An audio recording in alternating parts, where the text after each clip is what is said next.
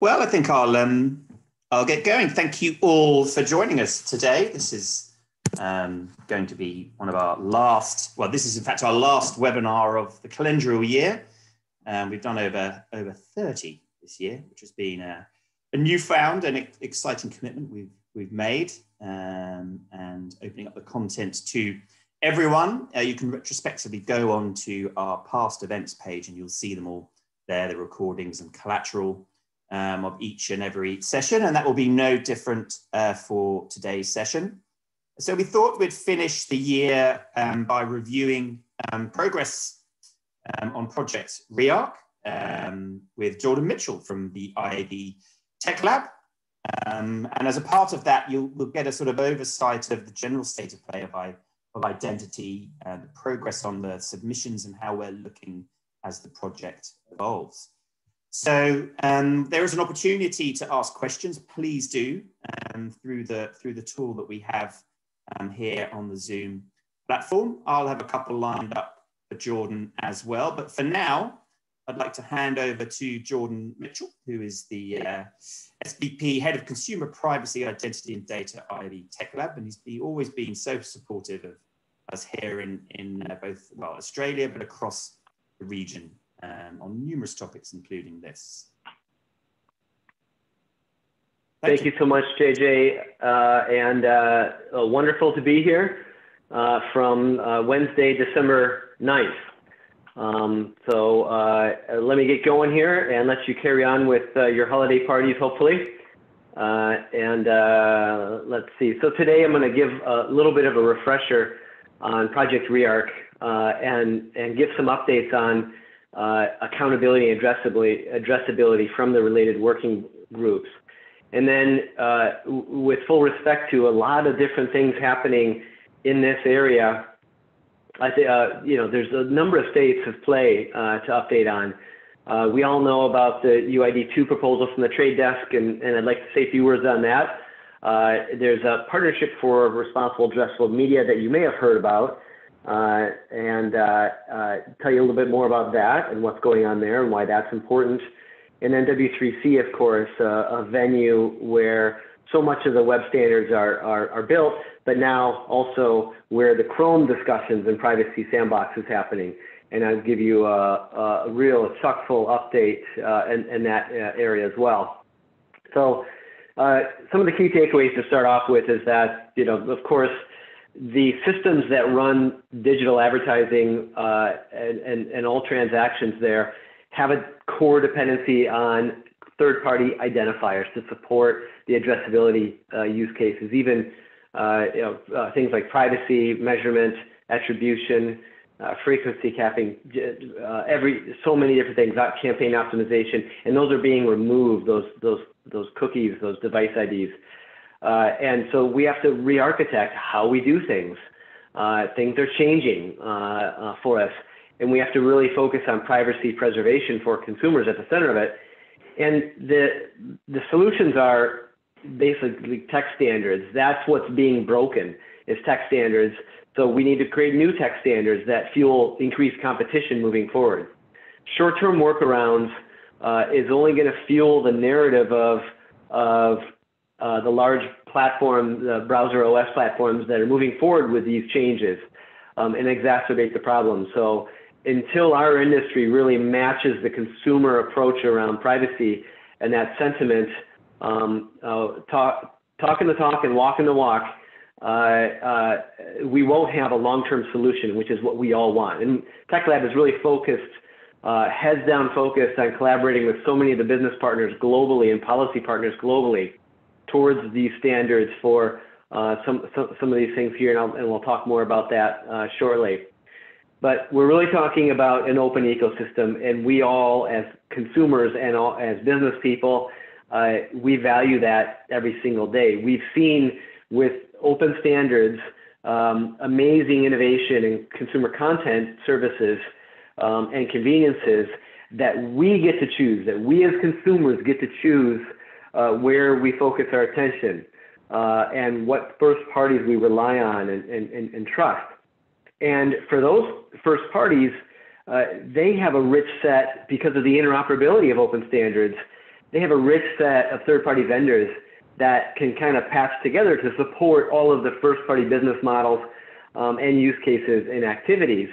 But what we've seen with this open ecosystem, with open systems comes open sharing of data, unfortunately. And so all the different parties involved in the deliverable of these involved in delivery of these wonderful consumer experiences get access to certain bits of data, the breadcrumbs of our activities, so to speak. And so there's a lot of opaque consumer data collection, sharing, and use here. And the first parties, those who have earned our relationship as consumers, they're rightfully concerned that there's that valuable data and that consumer relationship that they have worked very hard is leaking beyond them into other parties. And the consumers are concerned because they don't know where the data is going. They don't know how to control it as well. So this has been sort of building up for some time now. And finally, the browsers have just taken the approach, okay, we're just going to cut off third-party access. And this has been in the makings for some time now, but this is the final nail in the coffin is being done in roughly a year's time, significantly hampering core business activities. But even worse, these parties this is a commercial endeavor on they're for-profit companies with shareholders like many of us, not me, you are all members are my shareholders, but these companies, they're making decisions on behalf of consumers. And they're really establishing custody over the consumer privacy in a way that is not educating them, allowing them to make a decision. It is making decisions on behalf of them and fracturing some of the open standards. It's breaking open standards. And we think that this approach is going to further confuse consumers. If on every different device, if on every different stream, if we have our Wi-Fi provider, our internet service provider, different apps, all providing different privacy controls or making decisions on our behalf to protect us, then eventually they all start to confuse us as consumers, and that's no good. So our approach is we have to focus on predictable, standardized consumer privacy. It's up to us as consumers and the first parties that we choose to engage with. And to do this, this is where standards come in. We need to standardize the signals for how consumers' privacy preferences are recorded and propagated to all parties across all devices and all channels. And then for first parties who are concerned about data leakage, they need to provide standardized signals as well for anyone that they work with. Hey, here's what's okay, here's what's not okay. And then the rest of the supply chain needs to really work hard to secure those IDs, secure personal data from unauthorized or illegal use. This is how we establish supply chain trust by having auditability and accountability. And this is how we make for predictable privacy experiences for consumers. So that's our approach here. And we've got a lot of folks involved with the Tech Lab working groups. Tech Lab is, of course, a global organization. Many of us are, while many of us live in the U.S., we work with many different countries, over 41 of the 47 IABs and other trade orgs across the globe, including this partnership for responsible addressable media, which itself contains some of the leading global advertising and marketing and agency brands. And we've just got hundreds of companies involved, and we've been going through a pretty methodical process. Let's get everyone level set on the problem and in business terms and policy terms and technology terms and the business impact when you remove identifiers. What are the dependencies?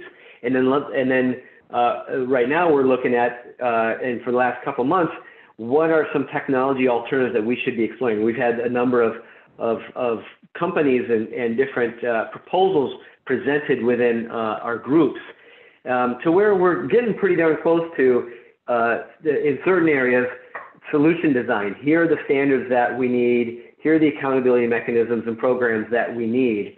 So we're sort of like nearing the end of phase 2. In Q1, we'll be full on phase 3, designing the solutions for more feedback from within the industry.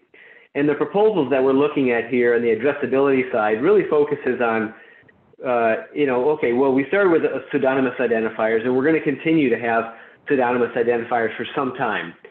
They're available but diminishing, and it's moving to an authenticated web or an anonymous web and app system and streams. This is not just a web challenge. This is multiple channel, but we'll see the same. Sometimes we won't get that IDFA. In fact, a lot of times we won't get that IDFA or that mobile advertising ID from any number of platforms. So there's this movement towards authenticated. So we're looking at that quite a bit. The key linchpin here is accountability, in our opinion. Accountability and auditability gives us the leverage to both on the regulatory front and with these large browser OS platforms who are making these changes. It allows us to go to them and really focus on that sentiment of consumer predictable privacy. And without accountability, we won't have any one-to-one addressability, in our opinions. And so I'll talk to that right now, actually, because we've got on that front, very, very important. We've got 4 pieces of work coming together in terms of answering the question, how do we establish supply chain trust and accountability by consistently demonstrating with data that the industry, the supply chain can be held accountable, can adhere to the consumer's rights and preferences, including first-party preferences as well. So there's 4 key areas of work coming together at various stages, and I'll talk about those now. One is a global privacy framework, standardized encoding of consumer privacy signals, and then what are the rules, the best practices, the codes of conduct. Number 3, auditable data structures. How do we put together data that can be tested? And 4, what are the tests, the methods and processes we use to test and provide evidence of accountability? So on the global privacy front, this is a technical framework. Tech Lab has been fortunate to work with IAB Europe on the transparency consent framework for GDPR. And then we've been working with IAB US on their approach to the local CCPA regulation here and many other state by state yet. And now we're working with Canada on their regulation, which was just released. An update of that was just released here shortly. And then other regions we're working on as well. The idea here is we've got a great basis of work. We need to bring this together into a common framework that every company can understand at runtime. What's the region, what's the signal, and what do I do with it? And we can do this in partnership with the different regions to take their interpretations and encapsulate that within code so that every citizen in their interactions with first parties have privacy choices offered, and we can encode that into a standard format, and then all parties can receive those privacy strings and know what to do. The key thing is reduce cost of compliance for all industry members globally while easing compliance at the same time and being able to rapidly adapt this framework, because we know regulation is just going to continue to evolve. So that's pretty key, and that's an efficiency play as well, economies of scale, because no one wants to spend a lot of money on compliance. We just want to be compliant and innovate for revenue, right? Second thing is the accountability program. On that very same sort of area, it's important that we establish for ourselves standards of conduct for what does it mean to have access, privileged access, perhaps even for user IDs and personal data. And we want to set something up that sets up this a clear, broad distribution of understanding of who's in good standing and why. And there's a number of components in here. We take a blanket approach that applies internet-wide, global-wide, is going to be important, and as well as the ability to support regional variances, as well as local programs as well that we can bolt onto, because we need those seals of trust within each market as well. And all the good actors, of course, really want to lean in and establish that line that shows that they are responsible here. So we want that to happen. And number three is, how do we evidence all this within a data structure? How do we create standardized, tamper-proof, traceable signals that go all the way through with data structures that come out the other side? And by the way, how we work with identifiers and data today already evidence itself with logs.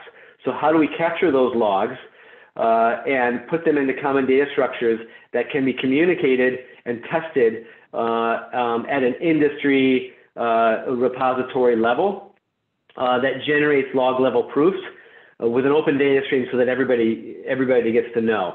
It's something that perhaps the regulators could look at to see the report card. Different people could contribute to this report card, but we need the data.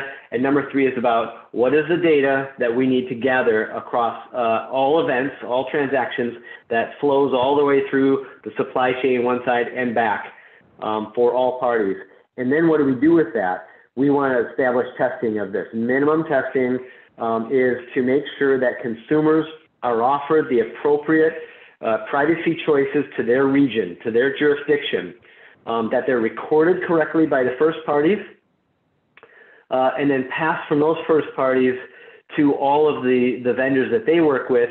And then all the vendors that they work with are recording that as well, propagating that, and complying with all of the privacy signals, and then aiding in the security from illegal and unauthorized use.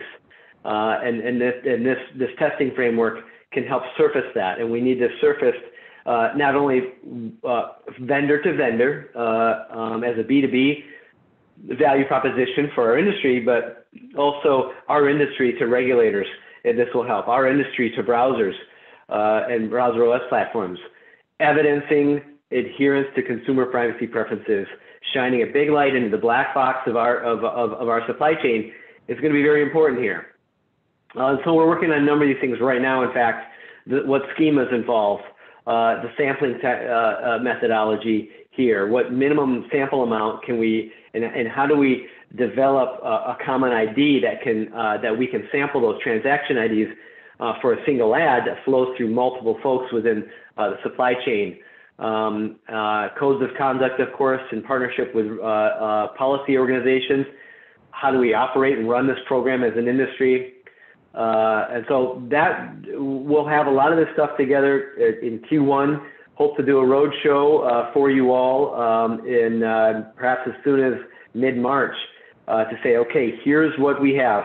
But those of you involved with your local groups and Project Rearc with JJ will have a heads up, and we'll have obviously the opportunity to influence well in advance. So we really appreciate all the opportunities for regional influence and perspective as we design this. On the addressability front, just doing a time check here. We're focused on a number of these areas. I think what we see a lot of demand for, and certainly a lot of talk about, is an authenticated consumer-provided identifier. And how do we use that? How do we enable a consumer-provided signal with privacy and accountability across the trusted supply chain? And that is making sure that there's responsible use of those identifiers. If it just is another way to execute on cookies where data is getting sprayed everywhere, that will not work. And that is what the privacy engineers that's what they expect from us, is a workaround that actually decreases consumer privacy. We want to show that the consumer is in control and their relationship with first parties that they trust. And those are the terms that all must abide to. And n number of third parties can't just, excuse me, get in the middle there. They can, oh, I get all choked up, you know. We want third parties to be able to execute on behalf of trusted first parties without all the unauthorized tracking and data collection. And so this is in the context of the trade desk and UID2, as well as other great solutions in place in market today. LiveRamp ATS is one I'm sure you've heard of, and there are others, and there should be others. All of them, we think, and we're doing our best to work with all of them to set this up as standards so that all can go forward and do the right thing for consumers and for us as businesses. There will be cases where there's no ID. We have to understand that. We don't have a right to an identifier every single time. And consumers may just want to be ghosts. So we have to have some ways of fueling an ad-supported free experience for the consumers who choose that when there's no ID. And so contextual, leveraging the aboutness of a page, a site, an app, a stream, and the context in which an ad would be served is very important. And then having the seller define that, pass that on a standardized basis through OpenRTB, for example, to buyers and allowing those transactions to happen at scale. So we're getting real close, been working pretty deeply with Prebid on this, where we write the specs and then they're writing code to go ahead and deploy this out to a lot of publishers at once. Our content taxonomy, an existing asset from Tech Lab, is very important here, as is OpenRTB, which comes from Tech Lab as well. Additionally, and a close cousin to this is seller-defined audiences. Sellers will still have relationships and identifiers with consumers on both the app side, the stream side, and the web side. They still have something, and so they can develop interest and capture audience segments. That really helps to establish that within a taxonomy and a process that can be passed through OpenRTB at scale to buyers and allow transactions at scale. And so that's part of this as well with Prebid. And the key assets there are audience taxonomy. And since all the buyers will want to understand, okay, what's under the hood of this audience segment, data transparency standard and data label, very, very important here. We want to be very open to buyers or any definition of an audience segment, not only within the B2B space, but increasingly B2C for consumer transparency. How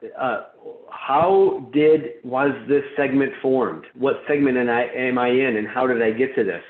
B2C and B2B value of actively enforcing standards around inclusion in a segment and how those segments were built. Lastly, I'll say on this front is communication of this is going to be extremely important. Simplifying, there's a lot going on here, a lot of moving parts. So we sort of thought about it as, okay, there's third-party addressable or it's not third-party addressable. Within the first column there's consumer-provided IDs, and what do we do there in terms of standards and best practices? How do we solve for specific use cases like measurement? What services can be offered as an industry utility to support a lot of these key use cases? What compliance programs can help prop our whole industry up? And in all of this, really the end goal is innovation. Allow companies to flourish and innovate with consumer privacy as a strong foundation. And then there's not addressable as well. There's innovation that's needed there as well. Seller-defined audiences, contextual, on-device audiences is done within the W3C environment, and that is something that is we'll give you an update here shortly, but we're actively involved within the W3C on that front as well. So key here is we don't have the whole communications down yet. We're still trying to figure out how do we all come together and tell a simple story that everyone can because simple helps everyone get behind something rather than confusing. So I have a keen sense of the obvious sometimes. Okay, so here's where we get into some other states of play that we think are important to call out. And the first one we'll talk about is the UID proposal from the trade desk. Of course, there's a lot of commercial offerings in place today, in strong ones at that focus on a user-authenticated ID that is still owned by the first party who has earned that. There's different approaches around this in commercial. Well, Trade Desk has come to the fore and say, we'd like to propose something that is industry owned and open source and fully secured, in that we'd like to propose that this is open to everybody and independently governed. And so that was something that really speaks to us. And so we invited them to come in and within phase 2 to propose what they were looking at. And we went through a full month of, in September, within an industry, hundreds of people coming together to talk about this and what's needed for this. And they were excellent. They really heard the feedback. Sometimes the feedback wasn't so friendly, but they heard every bit of it, and they made some changes to the core designs that I've just recently had the privilege of looking at. And so, you know, based on that month in September, they came to Tech Lab and said, okay, how can Tech Lab support something like this? And we said, okay, let's think about this. We came back with, okay, here's how we think we can help support this program.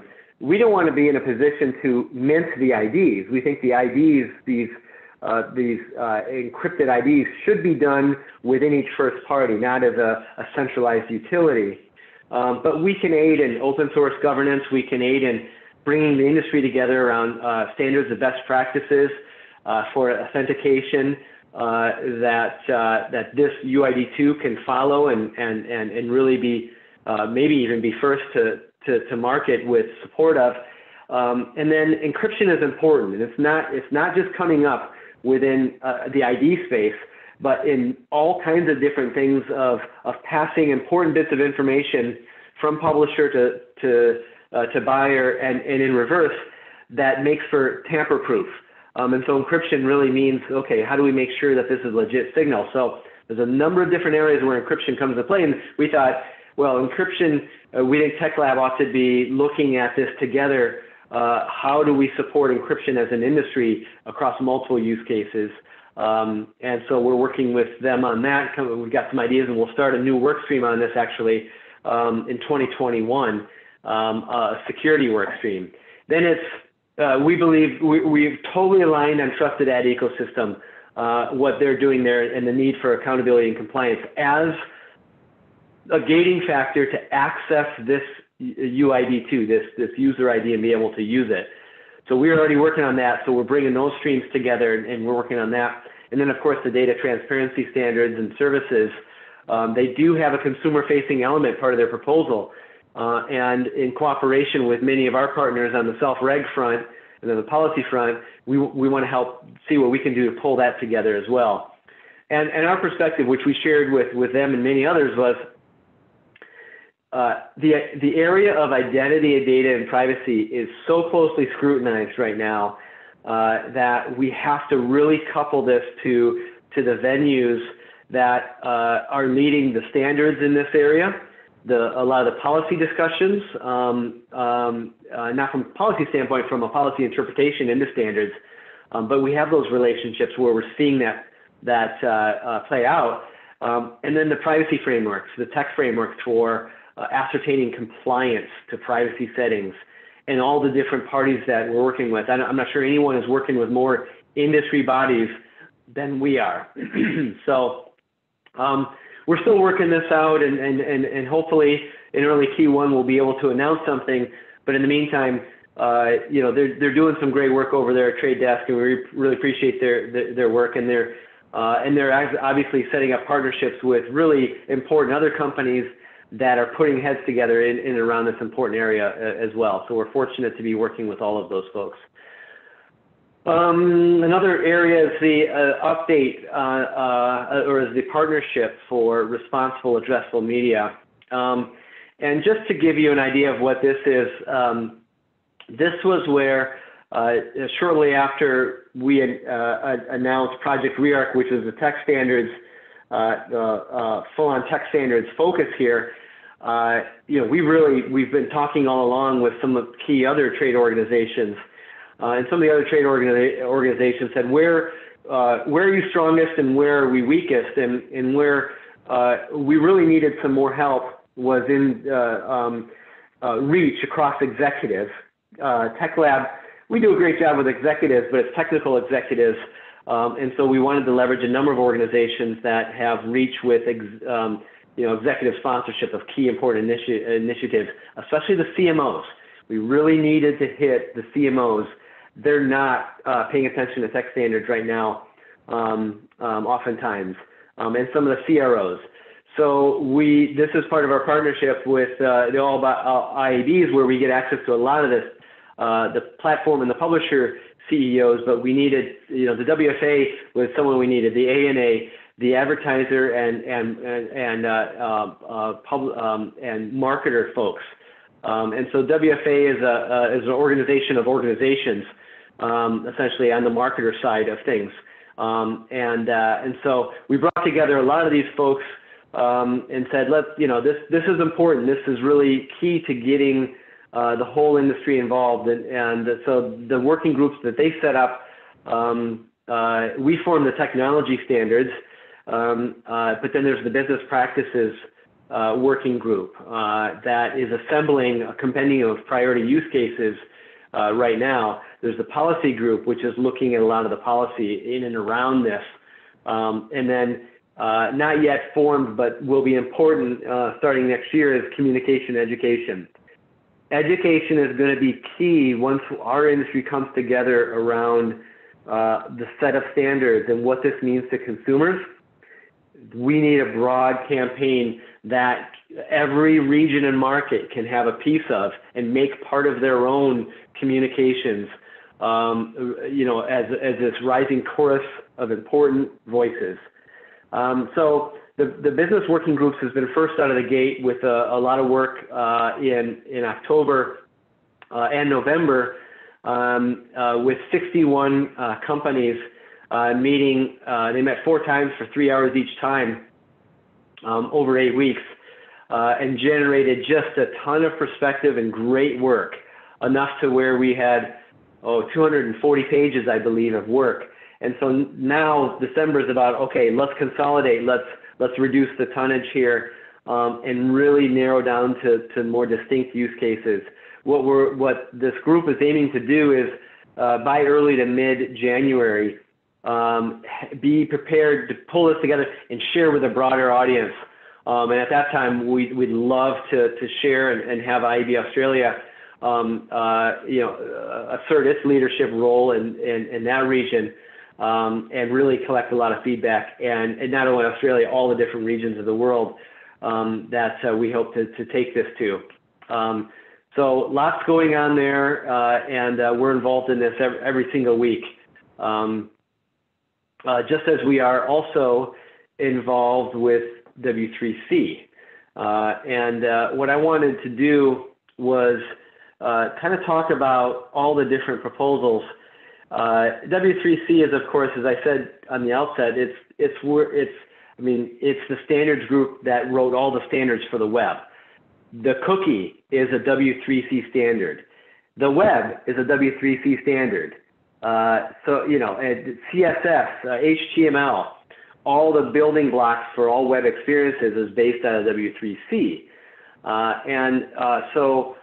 Chrome, when they announced Privacy Sandbox, they chose W3C as a venue to have the specific web discussions on their open source or on their open proposals to improve the web. So, what we're watching for is where this is really important to look at. Are Apple and Google, Firefox, or any other browser going to lean in and cooperate with each other in this area or not?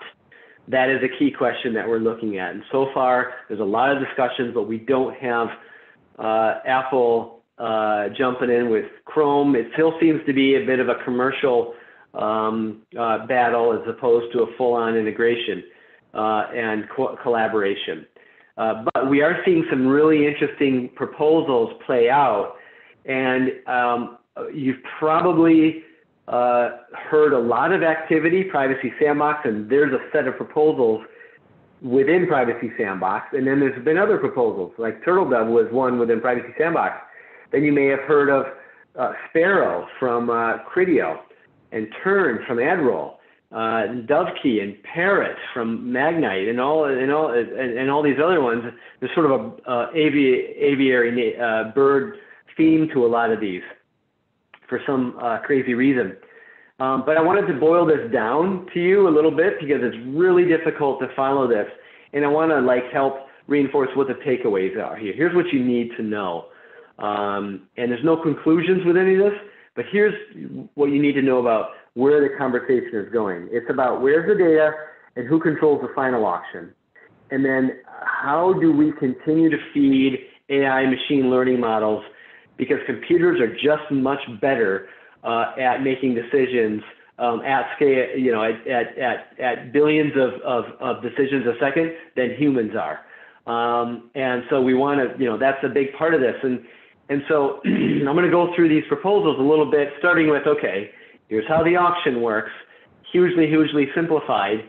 I go to view a website or an app, and that triggers an auction with multiple parties with multiple algorithmic decisions and auctions in the middle before I finally get the ad. But the publisher is ultimately has the technology to make the final decision today about what ad is finally showed based on a number of rules that cascade. And this flow represents also all the data flows that are used today within machine learning across every one of these different hops in the supply chain. Well, TurtleDove came along and proposed that we're removing the ability for third parties to basically capture any IDs or personal data. So their approach is no IDs, no personal data, no need for trust at all. Okay, how do we rebuild targeting? TurtleDove was a targeting proposal, or think retargeting. Take the shoes that you just looked at following you around in ads scenario. This is a case that a use case that TurtleDove was trying to approach, and that has so many applications for so many of us. They thought, okay, when I'm looking at those shoes within an app or a stream or a browser, and then that information can be stored within Chrome, and then when I go to a separate publisher, then Chrome has that understanding of that interest, and they call that the interest group data. So they store the interest group data, and then the publisher auction happens as normal for contextual auctions. Chrome would then run an auction to these parties using interest group data that in no way surfaces any personal data. No one knows who the user is at that point or what data. They just know, hey, here's an interest group. Do you want to bid on this? And then the browser makes the final decision in this.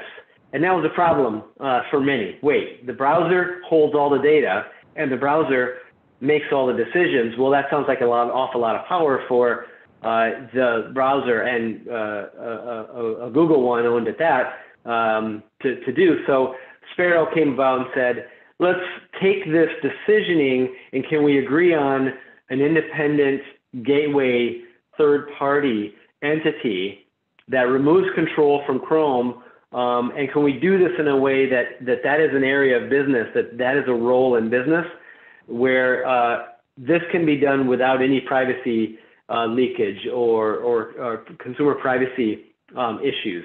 In this case, the gateway would hold the interest data and run the auctions, and that would come from Chrome. And so now all the ads flow through the gateway, and you can imagine a number of companies would want to be that gateway as well. So that triggered the next stage of the proposal from Google. That said, it's sort of like a counter offer. Okay, we'll give you the gateway, but here's what we want to do with the gateway. The gateway becomes a simple lookup table. So you can use the gateway to store whatever bids you want for the interest groups, the shoes, or, and really the interest groups are defined by the companies that have direct relationships with us. So as we do things, those first parties that we visit can feed those interest groups and say, and they can be arbitrary, but then just say, hey, when I see someone in this group, this is what I want to bid. And so those bids can be wrapped up in this key value server. It basically takes the gateway and turns it into a key value server that it sends those back to Chrome, and Chrome still makes the final decision. And then there was further great work done in this case by AdRoll and Magnite that said really the publisher is making a ton of decisions here that they have to make: competitive exclusions, brand safety decisions around what ads they want to show, what ads they'll allow. They have to make the final decision here. So we'll counter again with let's go with that sort of lookup table, but we think there's a way to have code run at the browser, and they're thinking specifically around pre-bid module that can assist in this. And so that header bidder has private access to the interest group bids through these fenced frames that really disallow any sort of tracking.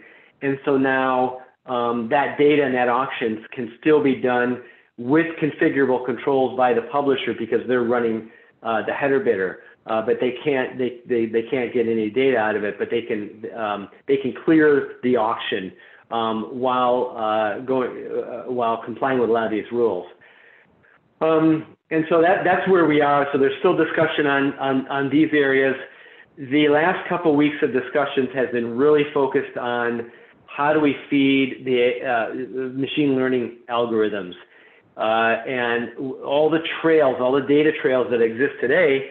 Where can we put that data and allow machine learning and aggregation points that really focus on specific use cases of letting machines optimize campaigns, optimize delivery of traffic, optimize towards clicks and conversions, and also there's a ton of machine learning to identify non-human traffic and to aid in security and make sure and brand safety issues as well. So we need that data, and so that's a big. There's been a number of proposals on that front. Just recently, there's a lot of activity in that area. So that all really, really good stuff. And that's within just the web advertising business group. There's a W3C privacy community group where the browser vendors, all the browser vendors are coming together to discuss critical proposals outside of Chrome proposals, but just really focused on how do we eliminate all tracking threats completely, like get rid of tracking. They're really focused on getting rid of all these things and not really focused on, they're not focused on the business, the advertising use cases at all. They're focusing like on first party sets. When you have one company that owns 5 websites, they're looking at how do you limit tracking across those websites, for example, and what are the rules for allowing cross-site data where it's really the same ownership? Can you, or do you just lock it down? How do you provide signals to the browser of a logged in user event where I've logged in one place and then there's, and this is sort of the Facebook, if I'm logged into Facebook and then I go someplace and there's a Facebook like button, having the browser say, hey, wait a second, they're still logged into Facebook and this represents an opportunity for Facebook, or fill in any number of the blanks there, login or widget, to gather data from that. Great for conveniences and experiences. They want to shut that down with sort of storage partitioning, cookie alternatives, fenced frames for HTML frames for anything that happens within a frame, really making sure that there's nothing that can happen within embedded documents and the embedding page, and then paywalls as well. So just a ton of activity in the W3C front really with being led by privacy engineers who many of whom don't understand and don't respect advertising as fueling a lot of the ad supporting experiences. So really a threat to breaking a lot of the business activities. And that's what we've got. I covered so much here. My apologies and my congratulations for listening. That's rubbish. That's fantastic, Jordan. Thank you so much. I mean, I personally really loved the latter slides too, where we're delving into a bit more of the detail, and it must be exciting for you now that we're into the proposal stage and getting hands dirtier stage.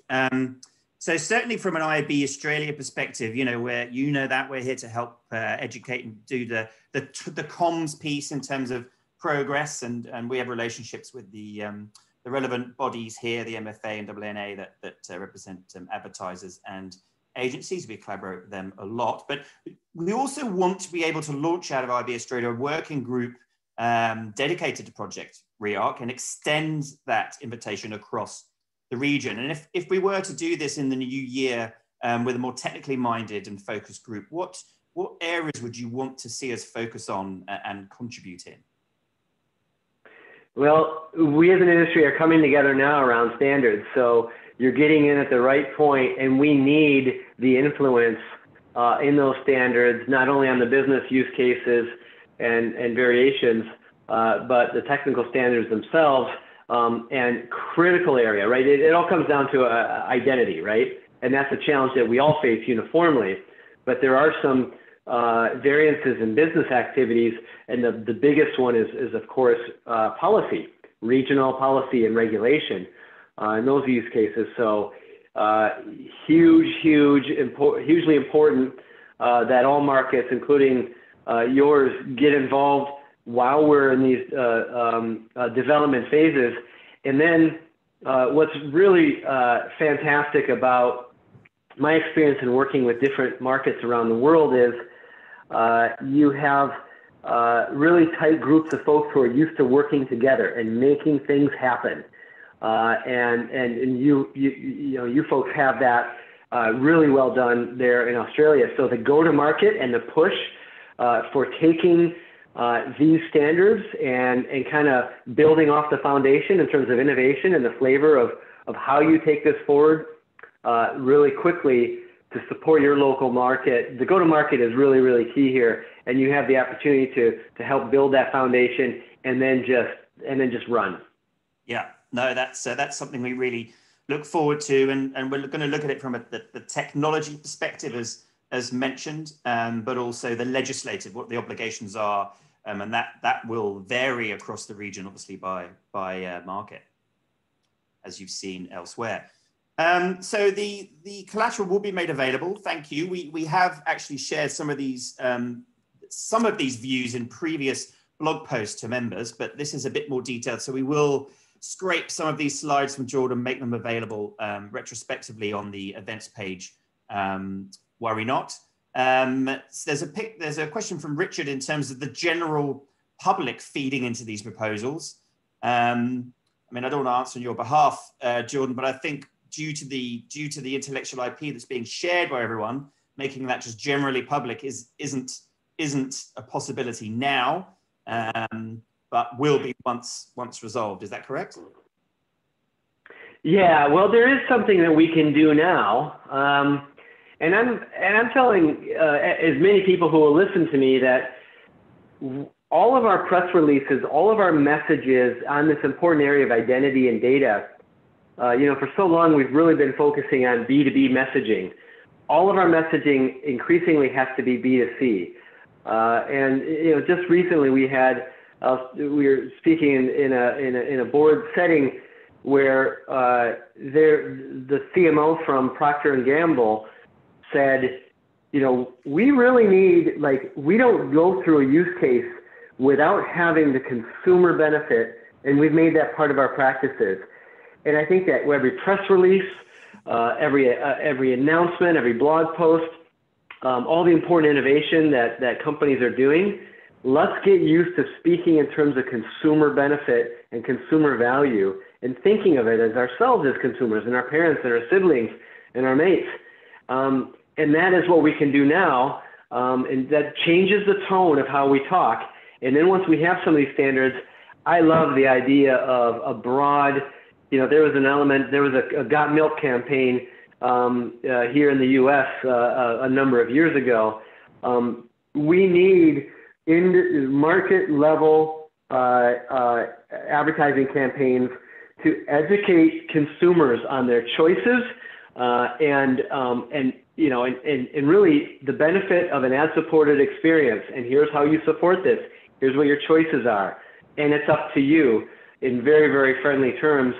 And that should be regional flair. Let's have some fun with it. This isn't a tech standard thing. This is after the fact. And this is where, this is the fun part for your industry, your market to come together and go, let's do a campaign to really help educate consumers and regulators at the same time and get creative.